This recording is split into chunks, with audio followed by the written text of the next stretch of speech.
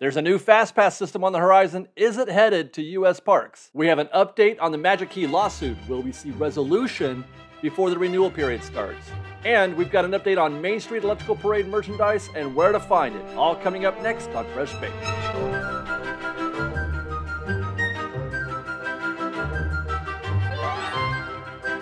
Hi guys, David here with Fresh Baked. I've got some Disney news. You want to hear some Disney news?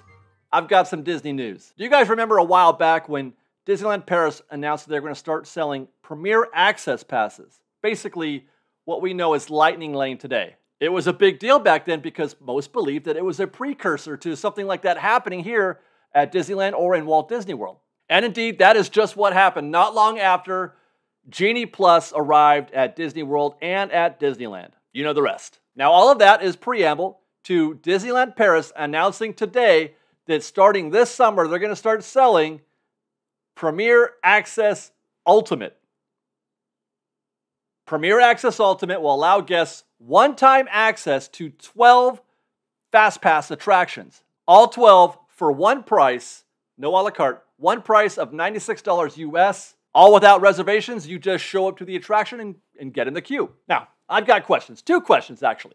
First question, is this because Disney Premier Access wasn't selling very well at Disneyland Paris? Or is this because guests were asking for a simpler version, one price for everything, no a la carte system? Or is Disney simply just trying to, maximize revenue, just cover all their bases? Now, I asked that last question because they are, in fact, going to keep the old system, the a la carte system, which is basically our individual Lightning Lanes, but for all attractions. They don't have an equivalent to Genie Plus. So I guess that's the same way of saying the first question before. They're trying to cover all their bases. They're trying to maximize revenue. So I guess my assumption would be it's the first option, that they weren't making enough money. They had to try to find a way to make more money, on this Fastpass system. So in comes Disney Premier Access Ultimate. I wonder if they're going to do a Premier Access Ultimate Plus someday. Well, they've already got Plus at Genie Plus. But can they borrow the Plus? Second question, and this is probably more relevant to you and me. Do you think that Premier Access Ultimate, or whatever it is that they wind up calling it here in the United States, do you think it's going to come to the United States? Do you think they're going to apply it to Disney World or Disneyland? I've got some thoughts, obviously. Disney World is possible because Genie Plus at Disney World is a mess. It's too cheap. Everybody's got it. And as an evil would-be supervillain once said, if everybody's super, nobody is. Walt Disney World is full of syndromes. And people are upset. I mean, they're upset, first of all, that they have to pay for Fastpass, but that's kind of a ship that sailed. Everybody's paying for Fastpass these days. But they're also upset because of how complicated it is. And really, what's the use if you can only... Disney had to put out a disclaimer. They said, you want to buy Genie Plus, go ahead. But understand, you're probably only going to get 2 or 3 attractions out of this. With that said, what even is the point of getting... Well, there is a point, because if you don't get it, you're going to be waiting for 90 minutes to 2 hours on a lot of attractions. It is in bad shape right now at Walt Disney World. So I think it's a reasonable possibility that Disney might go the Genie Plus Ultimate route, if only because the price point is going to be so much more than Genie Plus is, and that would hopefully thin the herd a little bit. Fewer people will buy it at a higher price point, thus reducing the amount of people using it, thus giving people in standby a better opportunity, spreading things out a little bit more. Because right now, it absolutely favors people who have or are using Genie Plus. And by the way, when I say cost more, I don't mean just the $100 that Disneyland Paris is charging. That's the bottom. There is significantly more demand for services like this at Walt Disney World. Probably more demand than there is at any other theme park, Disney theme park in the world. But if they did bring in Genie Plus Ultimate, would they keep the regular Genie Plus service like they're doing at Disneyland Paris? Oh, and by the way, also individual Lightning Lanes.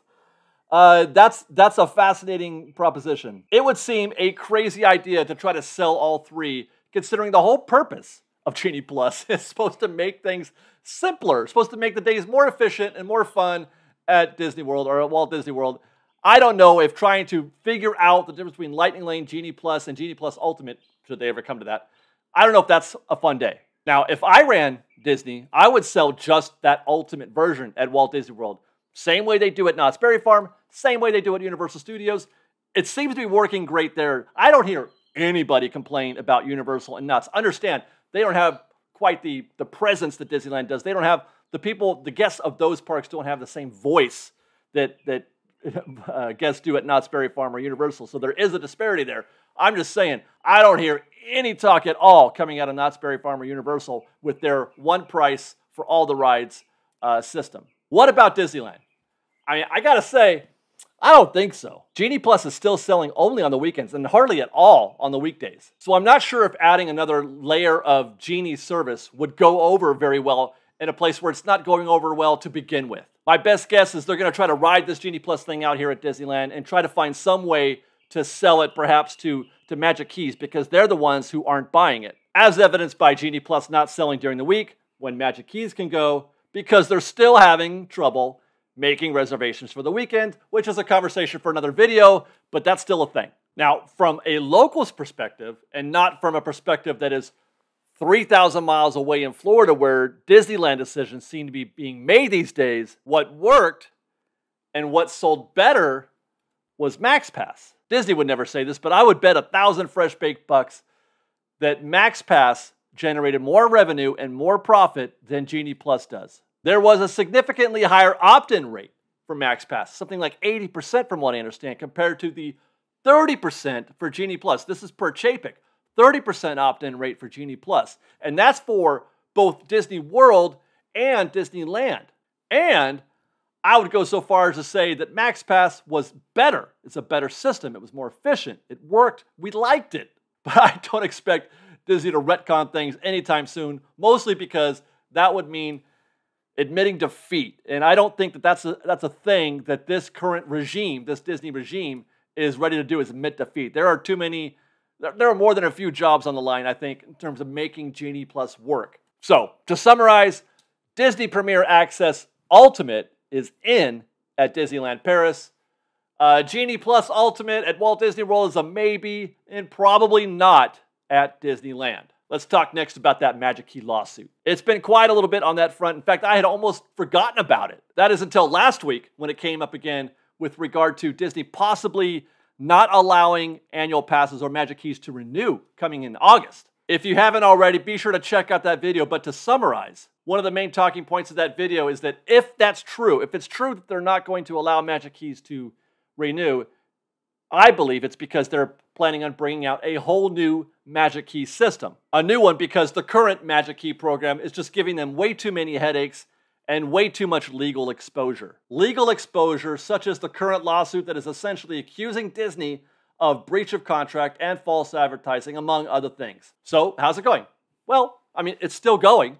MiceChat reported on Monday that the case is working its way through the system, and they're even reporting a response from a U.S. District Court judge. The lawsuit accused Disney of breach of contract, negligent misrepresentation, concealment, false advertisement, and unfair competition. Since then, Disney had filed a motion to dismiss the case, which is standard procedure. Now, I don't know yet what the grounds were that they put forth to dismiss that case, but they did try to have it dismissed. But the judge ruled that the portion of the case that alleged breach of contract and those areas covered by the California Consumer Legal Remedies Act could continue. For example, false advertising. But that's as far as things have gone. And the lawsuit was filed 5 months ago. And I don't get the feeling like we're on any kind of fast track to getting that thing resolved in the next couple of months. It could be that long before we could even get the trial, assuming that there is one. They could settle, of course, but I'm of the opinion that those who brought this suit against Disney did so not for some sort of cash settlement. They're not looking for a windfall here. They're looking for Disney to change the way that they operate. There is folks beyond the person named in the lawsuit. There are folks above her and beyond her that want Disney to think about, like, I don't know, like travel agencies, hotels. There are lots of affiliated businesses that live off of Disney travel and Disney parks. So with that said, from my perspective as a Disney Magic Key holder, hoping to renew in August, the clock is ticking. So short of a settlement, I'm not looking for this thing to get resolved before August. But perhaps that's the reason why the Magic Key program kind of feels like it's in limbo right now. Why we're hearing these words that they're not going to renew. things are kind of not firm. They're not settled with the Magic Key program. I think Disney's trying to work something out. And I think they're trying to work something out because I don't think they want this lawsuit to see the inside of a courtroom. Going to court risks losing in court. And by the way, there's a very fair chance that that would happen, that they would lose this case. So going to court risks losing to court, and that would not look good right now. Disney is not in a position or a place where they could be losing lawsuits like this one. They're already reeling. Heck, I'm not even sure winning in court would be a good look for Disney right now, because people would just take that and say, you know, Disney's just trying to stick it to us customers. So I think it's clear that they would be so much better off just trying to make a quiet settlement out of court. And when I say settlement, though, I don't mean cash settlement. I don't mean paying off the people who brought this case. I mean, what do these people want? Trying to figure out what they want and fixing the Magic Key program to satisfy that legal exposure. So stay tuned to Fresh Baked, because I have a feeling that this is, man, the run up to August is going to be a very interesting few months, and I'm really looking forward to covering that. Stay tuned to Fresh Baked. And with that, let's brighten the mood a little bit and talk about what happened last weekend at Disneyland. I should say Friday. The whole night was fantastic. It was a brilliant success in my opinion. Main Street Electrical Parade, Disneyland Forever, and World of Color all premiered again on last Friday night, and it was magical by all accounts. I had such an amazing time. It was a success for Disney as far as I'm concerned. Friday night was an amazing day. Everybody was having a great time. The energy was great. People were having fun. They're out there, you know, getting their Elliott buckets and eating the food, buying the merch. Well, kind of buying the merch. Let's talk about that. The merch, it's so fast. Like I mentioned in the videos that we did, people were there bright and early, running through the gift shops, claiming as much merchandise as they could get. It was all sold out fairly quickly before the end of the day. Actually, they never even got some of the big stuff. They never got the t-shirts, the leggings, the Loungefly backpacks, the stuff that they promoted in that Disney Parks blog piece.